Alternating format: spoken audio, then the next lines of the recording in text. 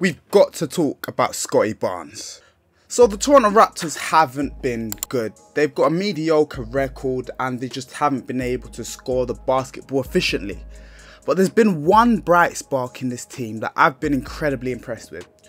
Scottie Barnes was Rookie of the Year 2 years ago. Not last year, the year before last year. So in 2021 to 2022, we saw the true capabilities of Scottie Barnes. We saw he had an ability to switchblade in a lineup phenomenally. He could play defense, he could adequately shoot the ball, and his playmaking for his size was above average.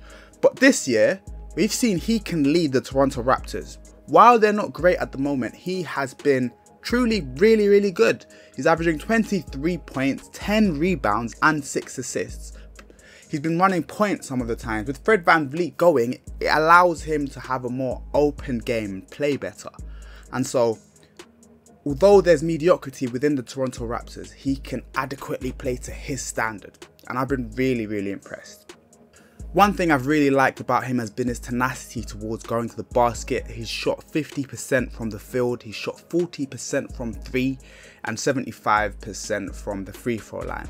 And I've just been really impressed at the efficiency and the intelligence behind the play style behind Scottie Barnes. And I really think he can truly be the saviour of the 6. That's a good, the saviour of the 6, call him that. That's the nickname I came up with. On the one side, we talked about a really good player on a not so good team. Let's talk about a bad player on a good team. The New York Knicks have been as good as you'd expect them to be. They're a playoff team, obviously. They have a good lineup, looking at Emmanuel Quickley, looking at Jalen Brunson, looking at... Mitch Robinson hasn't played too much, but looking at that type of player, you know, there's a lot of good players within that team. Quentin Grimes, you know what I mean?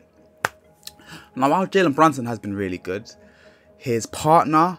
All-star, all-NBA player Julius Randle has been terrible. He's shooting like 27% from the field, I think, something like that, and it's really bad. Considering he was all-NBA last year, this is terrible.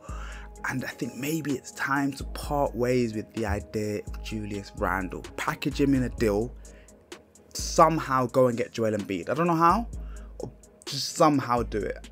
I know a lot of Knicks fans also want Donovan Mitchell. I just think it's a really small backcourt. But just do what you need to do, get Joel Embiid, and you can be good.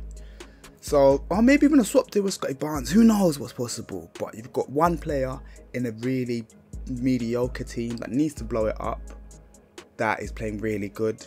And you've got another player who's in a pretty good team playing really bad. Who knows what's going to happen?